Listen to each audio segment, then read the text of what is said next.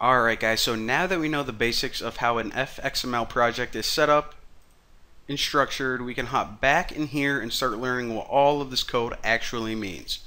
Now since FXML is based on the XML language, the first line of code that we should have is this XML declaration, pretty much saying what version we're working with, what type of character encoding, and this is pretty much just a standard stuff. And I say that we need it, but in fact we can delete this and it's going to run fine. And that's because by default, if it doesn't have this line of code right here, it's just going to assume that you're working with 1.0 in UTF-8. So you can delete this. If you want to be explicit, you can put it in, but since we're just using the default, then I'm going to go ahead and leave it out, make it a little bit cleaner. Now, let me go ahead and show you guys. Alright, so without learning anything, any specifics at all, just looking at this, we can already see basically what's going on. We have a VBox, a vertical layout, and inside we have two items, a label and a button. Alright, looks cool. So anytime you want to use any of these items, a label, a button, this layout, we first need to import those classes. So just like in regular Java, whenever you want to use something, you of course need to import it. We have to do the same thing in FXML. Now, whenever we're importing something, we can do so in one of two ways. So let's say that we wanted to import the button so we can use buttons. We can explicitly type out button right like here, and it looks in this package for a class called button. Or if we want to be lazy, then we can just use this asterisk, and this means import every class from this package. In other words, import every control in a single statement, and this imports every single layout so we don't have to type all the classes manually. So that's how we can actually import classes to use them, and once we have them imported, we can actually add them to our layout. Now, just like Java has properties, whenever you want to add a property to, let's say, this label, probably shouldn't have closed that. For example, the text, the label and the button have a property called text that you can of course set. You can add it as an attribute. So write the attribute name and set it equal to whatever value. Now there's actually an alternative, let me clean this up, alternative way that you can, my freaking mouse fell over again, my vertical mouse, it's like a foot tall. Alright, I'll show you guys another way. So you can either add it through attributes, or you can embed the attributes as separate tags. OMG, are you gonna autofill for me or not, Haas? Alright, so you can add another label, be like, okay, this is label 2. Now if you run this, check it out. So again, this and this accomplish the exact same thing. However, this uses the attribute syntax, and this just adds another element inside. And I actually like the first one because it's a little bit cleaner. So this is what I'm gonna do most of the time, this syntax right here. Now, as I said, the brains behind every single FXML file is a controller. Now, anytime you want to make a controller or link this FXML file to brains behind it, you use this attribute right here. Now every single FXML file can only have one single controller. That's an important part that we need to remember. We can't add two controllers to this. Every template only has one single controller.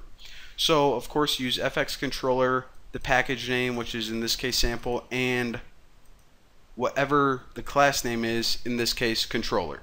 Alright, sounds simple enough. So now let's actually learn how to use this to handle user interaction. And for this first example, I'll just say whenever they click this button, we'll just, print something out on the screen. So in our button, the first thing we need to do is we need to give it an ID. So this ID can be used by the controller to pretty much link these together. So it's going to reference this ID, and it's pretty much a variable name. I'm just going to name it button. And now that we can have a reference to button, we can just call some method like I don't know, like handle button click or something. So handle button click. So in other words, I'll show you guys what's going on. So in your controller, what you can do is you can now have a variable called button, and of course, if I highlight that, there we go. If we import button, alright. So whenever we start our FXML project, what it's going to do is it's going to look through and find all of the IDs. And we found one ID called button. So then it's going to hop over to the controller, and it's going to say, okay, so you have a variable called button. I know that whenever you use this variable in your controller, that it's pretty much referring to this button right here. So now we can say something like button set text, and it's going to set the text of this button. They're now linked together. Now whenever you want to use a button to perform an action, or in other words call a method, you need to call onAction, and the value of this is £, whatever your method name is. So now if we were to do something like public void, what I call it, like handle button click, is that what I called it?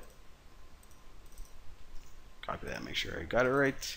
Alright, so now we can have a method right in here to handle the button click, and of course whenever you do that, our error goes away. So that's how you tie items and actions to your controller. So now we can just say something like system out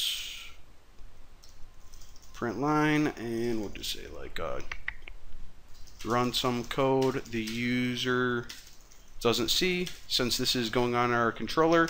And actually, since we have a reference to button, remember this is referring to the button on the user interface, we can just say something like set text equal to, what do we want the text to say on the button, like stop touching me.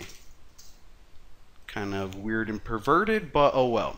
So now if I run this, I got my old one running, let's start up a new one, check it out. We can now say I love bacon. Whenever we click it, this code runs behind the scenes, so you can do something that the user doesn't see, and also through your button reference you can do something like change the text, in other words change the user interface.